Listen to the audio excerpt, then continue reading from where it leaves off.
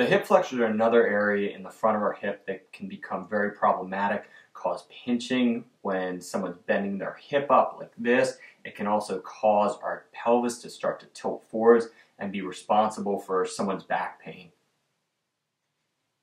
So as we're addressing the hip flexors, we want to find our ASIS, that's that bone that's right in the front of kind of our hip abdomen area, and go a little bit below that. We're going to put the lacrosse ball right in that area and then flip onto our stomach to put weight through that area.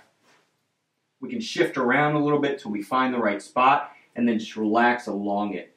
If we want to make that a little more intense, we can try and bend and straighten the knee to glide the hip flexor tendons back and forth. Typically, we're going to do that for about 30 seconds to a minute, but we can adjust based on what we feel like we need to get the soft tissue release we desire.